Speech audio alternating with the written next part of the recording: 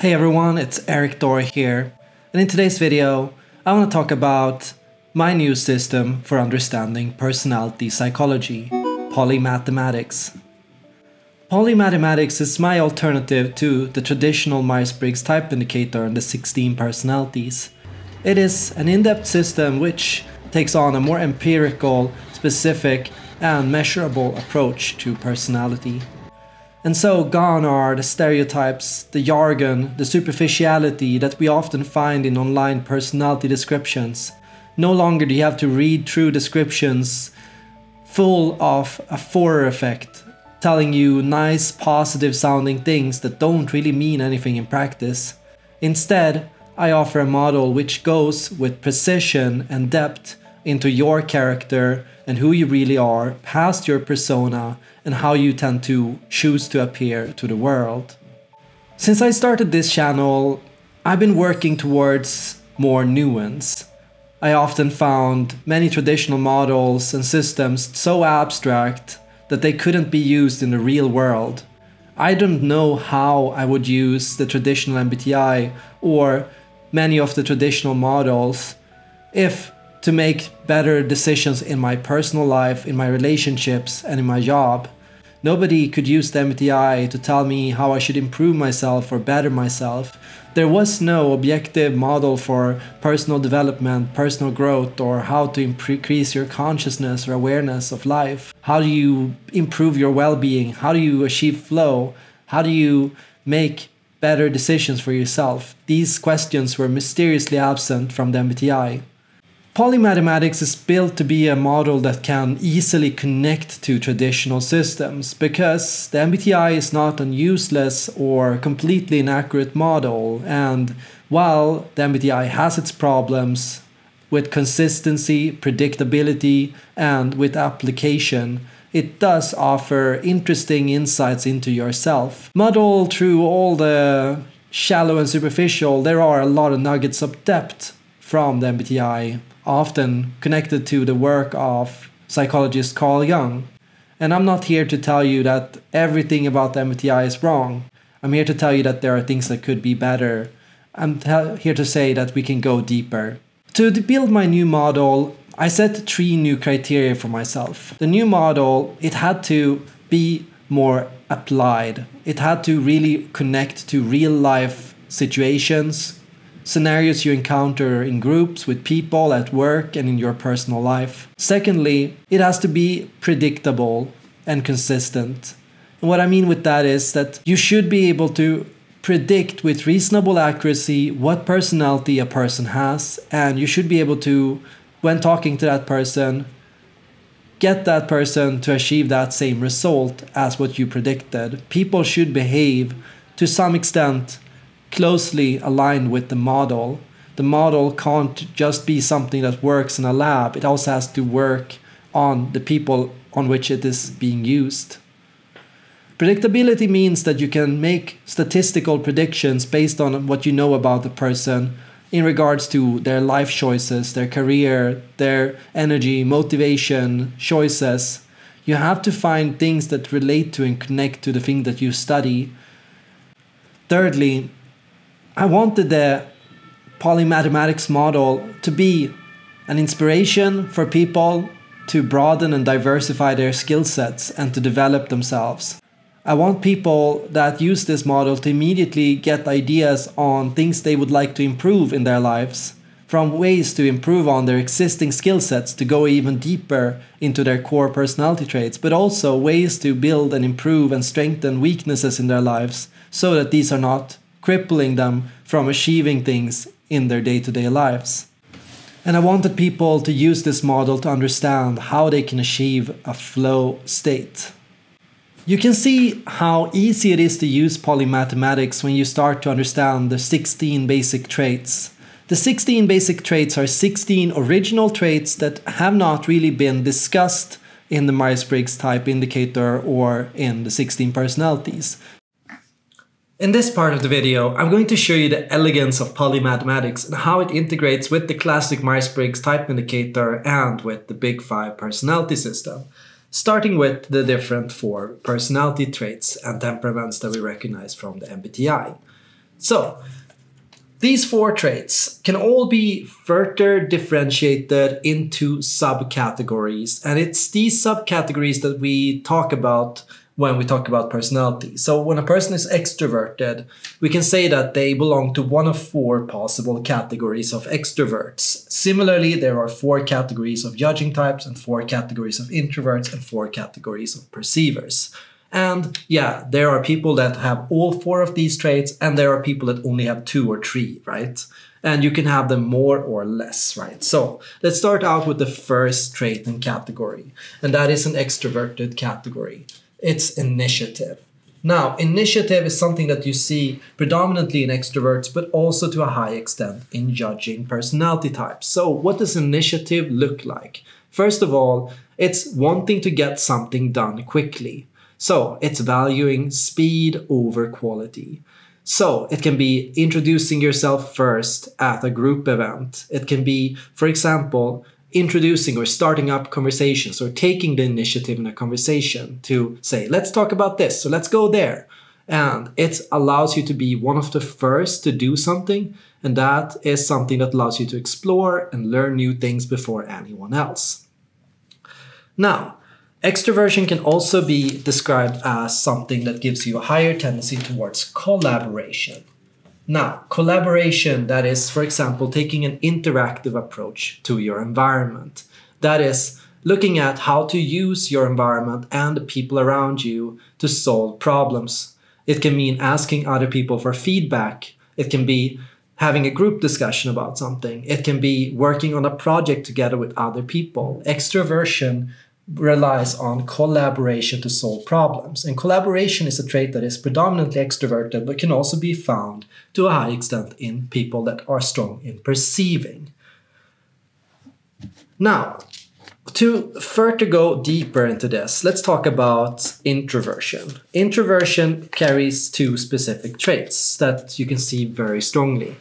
The first thing you can see very strongly in introverts is this desire towards precision. Now, with precision, what I mean in general is quality over quantity. It means wanting to get the job done correctly. Introverts have a higher innate error sensitivity, meaning they notice errors more quickly than extroverts or judging types do, and meaning that they are more sensitive to these kinds of mistakes, and that they spend more time correcting mistakes and ensuring that the job is done right. This can cause them to slightly lack in initiative, meaning the 2 are anti-correlated. When you are being fast and taking initiative, you make more mistakes. When you are in a precision-oriented thinking space, you are and work more slowly at things.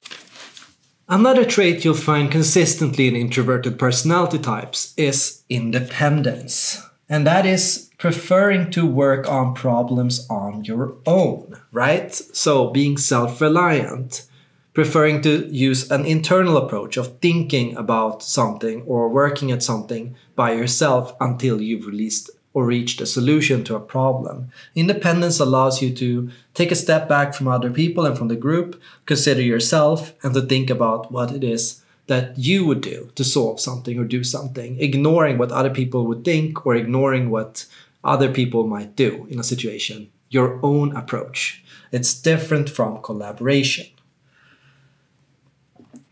Now, let's get into judging.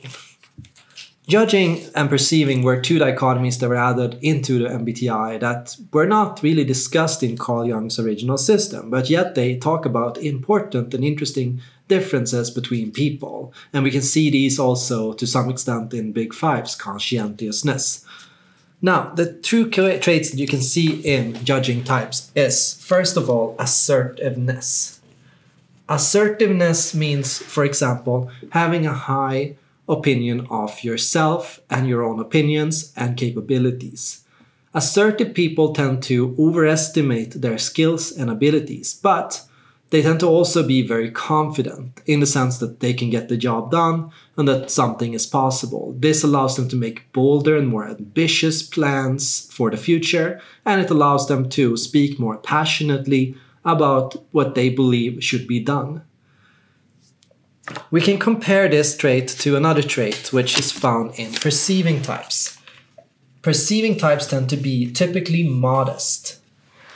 With modesty, I mean that you tend to have a lower opinion of your own capabilities and of your own goals. Modest people tend to set less high goals and less ambitious goals, and modest people tend to be a bit more careful about how they present their ideas and opinions to the group, speaking in more ambiguous terms, showing more uncertainty, and asking more questions about themselves. This allows them to ensure that they get things done correctly, but it can also cause them to struggle to speak passionately and assertively about what they want with other people, causing their opinions to fall behind. Another key trait that you will see in the judging personality type, stability, is what allows a judging type to stick to an approach or a plan or a goal rather than change it up. And other type might choose a more adaptable approach, right? So we can see in the perceiving type adaptability. Adaptability being something which allows you to adjust and change your goals and approach to the situation. Adaptability is a slightly more extroverted and slightly more perceiving personality trait. And it's predominantly found in perceiving personality types and especially perceiving subtypes. With that, stability allows you to be more consistent in what you do and in how you do things. These are the 8 general traits for introverts, extroverts, judgers, and perceivers, right? And what you can see is there are overlaps between all these traits, right? So introversion and judging have, to some extent, both stability in their stack, while perceiving and extroverts both share collaboration as a normally found personality trait. Now, let's take intuition. Then, let's take sensing. Then, let's take thinking. Then, let's take feeling. For these types, similar things apply. There are 8 traits, and they can overlap with each other to some extent. For intuition, there is open-mindedness, and there is big picture thinking. For feeling, there is optimism, and there is agreeableness. For sensing, there is attention and the ability to focus or concentrate on what's at hand. For thinking, there are 2 traits. Skepticism, being task-oriented. Lastly, for sensing, we see prioritization. Now, what do these things mean? Attention means focusing on what is at hand. When somebody is telling you a story and when somebody is doing something and you have to observe that person and what they are doing and recall what it is that they did, that is something that requires attention and focus. Being able to concentrate with what's at hand instead of zooming out, detaching from the situation, and then entering into a state of daydreaming or mind wandering. Intuition is more big picture oriented, meaning it will often zoom out and gets more easily distracted, entering into an imaginative state where they don't recall or pay attention to what is happening around them. Big picture thinking is shared to some extent with thinking types that can also fall into detaching from a situation or what's happening to analyze or think about what's going on. Thinking is predominantly task-oriented, where feeling is agreeable. So, feeling types and sensing types respond much more strongly to seeing a person and to dealing with people and social matters. While thinking types and intuitive types tend to light up the most when dealing with things, ideas, tasks, goals, objectives. And so, these types share different interests. Task-oriented types focus on getting the job done and solving the problem. Feeling and sensing types focus on connecting with people, collaborating with the group, sharing moments with others, being in harmony with others. That's why they are agreeable. And that's why thinking and intuition can be more disagreeable. Intuition is open-minded, meaning that intuition, along with feeling, is more likely to consider ideas without a bias or judgment. To an intuitive or a feeling type, all ideas have merit and are interesting to consider. even the less likely or more far-fetched ones, and intuitives can be more open-minded to opinions that disagree with their own initial opinion or bias. Thinking and sensing is more skeptical, and with that I mean they are more likely to ask questions and to question things, right? What you'll see is when feeling is optimistic about the situation and expects a positive outcome or result, thinking expects a negative outcome or result and is more problem-solving oriented. What are the problems of an idea? What are the opportunities of an idea? These are two different ways of thinking about the same thing. Sensing and thinking is about prioritization. Sensing in particular is more about prioritizing. What is most important right now? What are the immediate concerns? What are the low-hanging fruits? What are the easy fixes? What are the things that need to be done? That requires prioritization, being able to take ideas and to judge and rate in a hierarchy which ones are interesting to think about.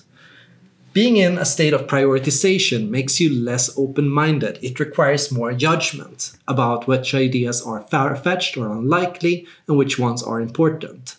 And so a sensing type might discard crazy or far-fetched ideas that disagree with their own opinion and what they already believe because they have other ideas and more pressing concerns that they think are more interesting to think about. And these are the 16 general traits and personality types. Now, you can get started right away with using Polymathematics. How do you do it? First, you can take my personality test on personalitopia.com/personality-test, or just go to personalitopia.com. Now, after that, what you can do is you can order an extended report. I offer 30 to 35 page reports with extended insights so you can learn all about these dichotomies and what they mean and how they relate to your personality and your results. After that, what you can do is you can always go and take these traits and take these definitions from my Patreon page, patreon.com/ericdor. You can use and test these definitions out on friends and family members and on yourself. You can journal and reflect on how you display these traits and how you relate to them and which traits you'd like to develop next. You can ask your friends about them. How do you feel? Do you feel like you're more assertive or more modest? Do you feel like you have more initiative or more precision? And check what other people say. See how easy it is to use and notice how it integrates so effortlessly with traditional models. If you're already an expert on other systems, you'll find that it's a very easy thing to pick up and use and that it offers a lot of in-depth insight. If you want to figure out your personal subtype, my in-depth report will give you answers to what subtype you are and your personal health level and whether you are more in flow, stress, or rest at this time. You can also think about how you display these traits in different situations and what traits you display the most in a state of flow. You might also want to reflect on which intelligences that you display the most often and how they relate to your base personality traits. Which of these skills do you feel that you have and manifested and learned to use the most effectively today? And which skills would you like to develop next? Or how can you improve your existing skill sets more? You can also offer coaching sessions and one-on-ones where you have the chance to talk for an hour and share your personal experiences and situations and get questions and insights that help you reflect on yourself and gain higher self-awareness. Using these systems, you can enhance your emotional intelligence, improve your relationships, and improve your well-being and happiness. So you've nothing to lose with using Polymathematics. You got a chance to go a lot deeper in the MBTI and in personality psychology to realize even more about yourself and your life. So, every single person you encounter is unique. Personality types are just generalizations that we use to simplify our study of personality.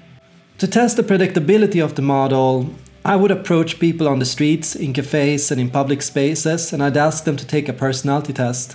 Before they took the personality test, I would make a brief guess or estimation of what kind of personality I thought they would get and what kind of result I'd expect from them on the personality test.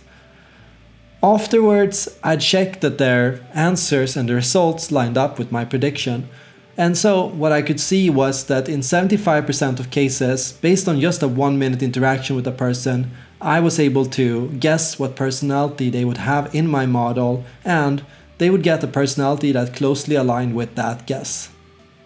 That meant that yes, using the definitions in my model and the traits in my model, you can immediately get a quick idea about what personality a person has. Just based on a quick interaction with a person, you can already make some general estimations about a person.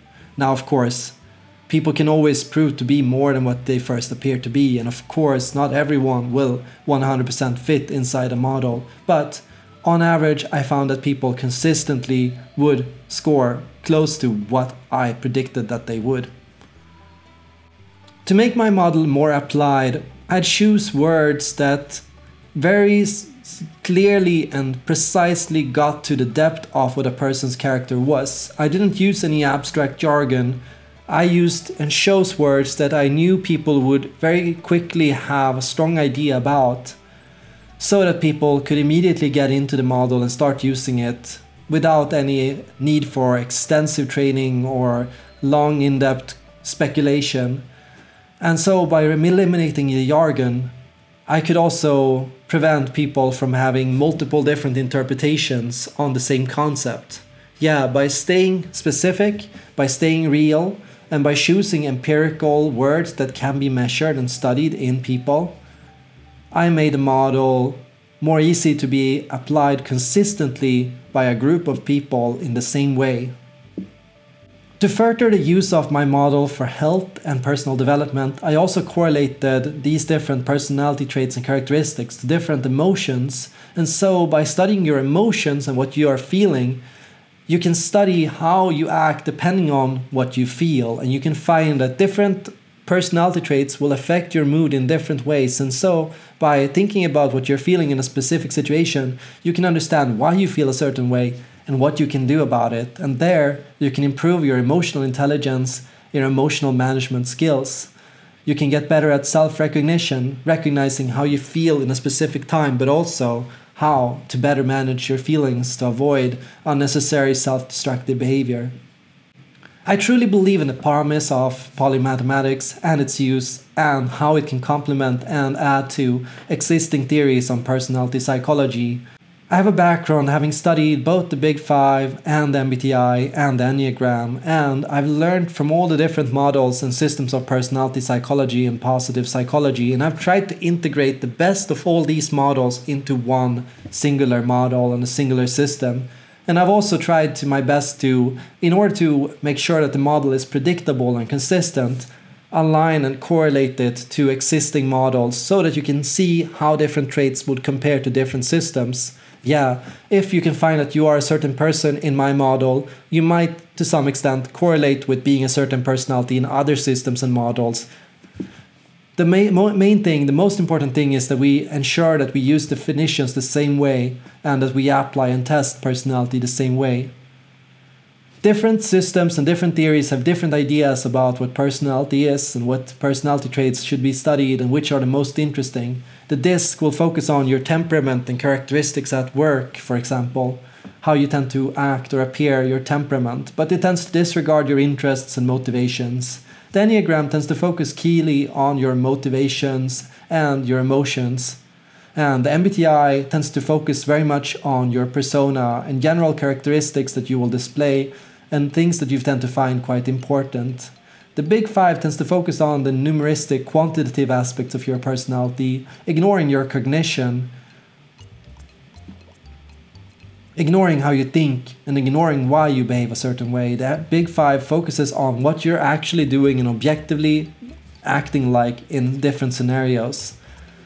Carl Jung's theories on the cognitive functions allow us to go in depth and think about how we perceive and experience the world, our inner world, our thoughts, and why we do the things that we do.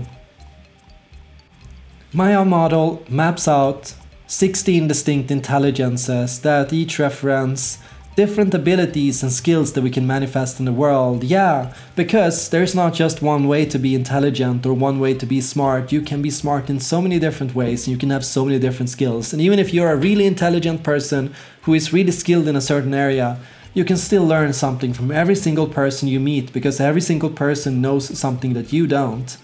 And yeah, that's also an inspiration towards developing yourself and becoming a polymath. a person of wide skill and ability.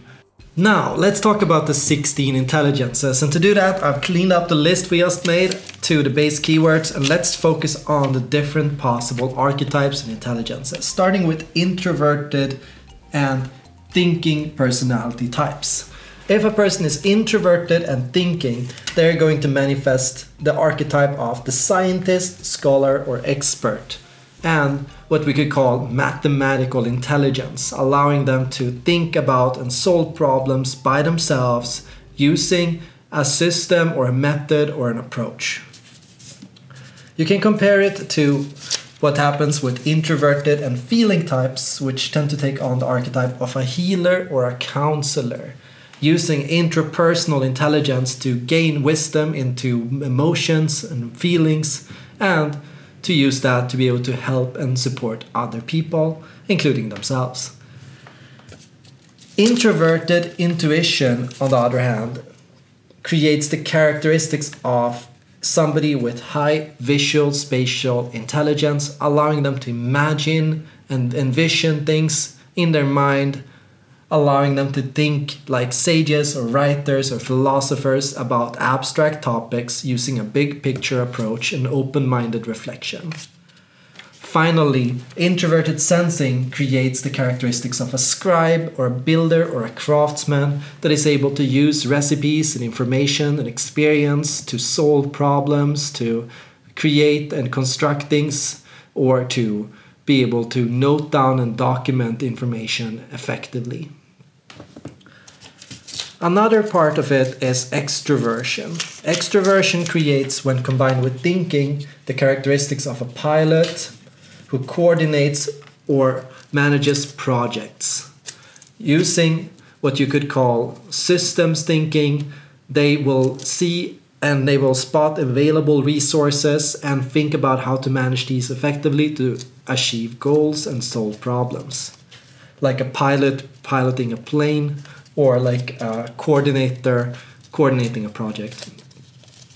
Extroverted feeling creates the characteristics of an every person, who is literally every person, who is able to relate and use interpersonal intelligence to connect easily with people around them.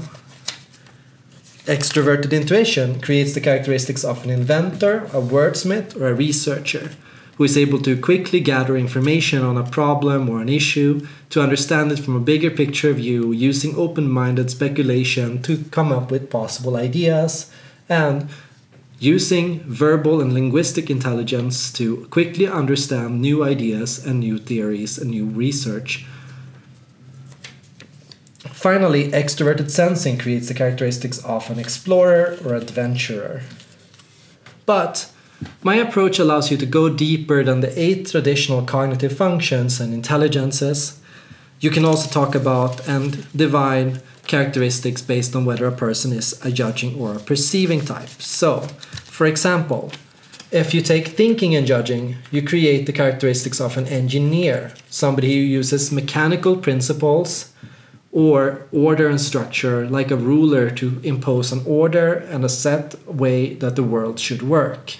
Observe the laws of reality and understand them and master them and use them to solve problems.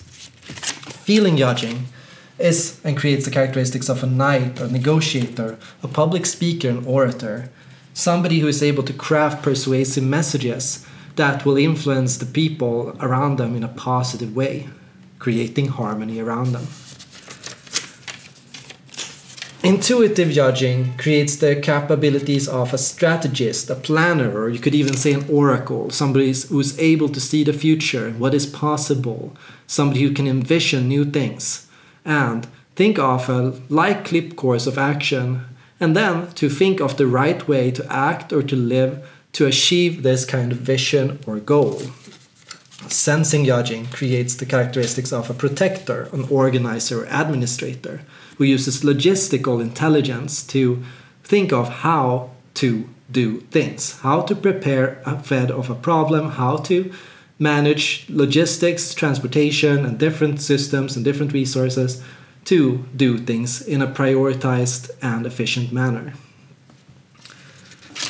Perceiving creates, when combined with thinking, the personality of a merchant or hacker, trying to trade or negotiate the best deal, trying to find out the rules of the game so that they can use game intelligence to break down and understand what's happening to find the best deal or best solution or best way to solve a problem.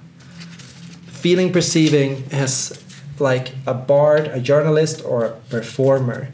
Somebody who is well attuned to listening, to understanding people and what people say and think, and to be able to create and express themselves in creative ways. Using music, using art, using writing, they can find a way to put themselves out there in the world or to put out the message of other people around them to the world. Intuition and perceiving is like a rebel, an innovator, a detective. Somebody who figures out the clues based on available patterns and thinks creatively of what ifs, what could be, what could happen, and how could it have happened. This allows them to think outside the box and come up with creative and associative ideas. Sensing and perceiving is like an athlete, a dancer, or an artisan. Somebody who is able to use in the here and now, think of on the spot what to do and how to do something, how to react to something that just happened spontaneously, to improvise, to act, to be engaged with the situation fully. This is playful. This is often something that an athlete or dancer or artisan will display. And in order to use this model for health, personal development, and well-being, I chose to align my study of personality with the study of how people are in flow. I found that people have a true and core personality which you can see when they are at their best. And yeah, when people are in a state of stress, their personality and characteristics can change to be the opposite of what they normally are. And yeah, when a person is at their best, in a happy state of mind, doing something they enjoy and feel confident in, yeah, their personality is something that they enjoy, something that they find motivating, something that they feel confident about, and something that feels natural for them to use for themselves.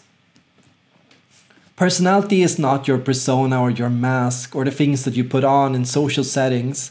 Sure, you can act in any way you like with any person you meet. You can pretend to be a certain kind of person or to, for a moment, in a temporary situation or in a specific context, practice or rehearse a set of behaviors or characteristics so that you can wield those for a time in that specific situation. But every single person has a set of personality traits and natural inclinations and preferences which they will demonstrate when they are at their best. And to get to know a person for who they are, we have to stop focusing on how they appear or want to appear to us, and we have to start thinking about what they really are. And so we have to study the core of a person and ask them, what are you like at your best? And we have to look and pay attention. When does a person show energy or passion or motivation for something? When does a person seem the most confident? When does a person seem the most comfortable and calm and stable? And when they are in that state, what personality traits and characteristics are they exhibiting? Though I don't have a stack, I do have a system of health, which allows me to track what people might act or do depending on whether they are in flow, rest, growth, or disintegration. Right, so as for an example, let's take an introverted and feeling personality type. Somebody who has introversion and somebody who has feeling, and namely a healer or a counselor with interpersonal intelligence. This kind of a person is in flow when introverting and when using feeling or taking on the quality of a healer or a counselor. However, there are other states you can go into. Namely, you can go into disintegration. Disintegration is when a task becomes so difficult that we give up. Mentally, we check out and we switch strategies from our natural strategy to our opposing strategy. Hereby, you might see a person switch to extroverted, thinking,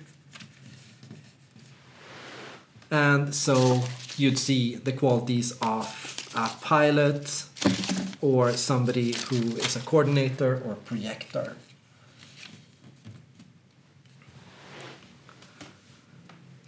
Otherwise, as long as the stress or the challenge of a project feels manageable and not impossible, and as long as you are still motivated and engaged with the task, you'll stay in a state we can call growth. Now, growth is still going to be feeling, so it's still going to have this natural tendency for you. It's going to be a task you find motivating, and feeling is motivating. However, this task might be more extroverted, and so you might see the person take on more extroverted traits. So we'd see them being extroverted.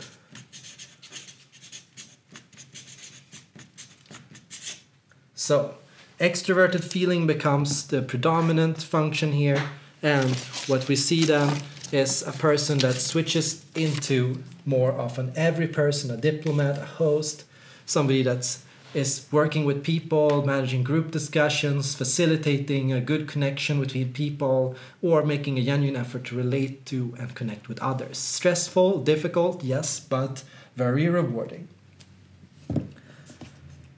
If you stress yourself for a long time, you're going to need rest. The more you use this function, the more rest you are going to need. Now, how does somebody who is introverted and feeling rest? Well, first they use introverted strategies. Introverts rest by introverting. Surprise. And what else do they do? They use thinking. Yeah, so you can use thinking in both of these scenarios. So when you use introverted thinking in this case, you are going into rest mode. And what helps an introverted and feeling type kind of mentally numb themselves, relax, and tune out of a situation? Well, things that require you to think like a scholar, a scientist, or an expert. Numbers, data, figures, these things help introverted and feeling types relax, shut off their mind, and lower some motivation and passion for a topic so that they can tune out and zoom out and start to recharge.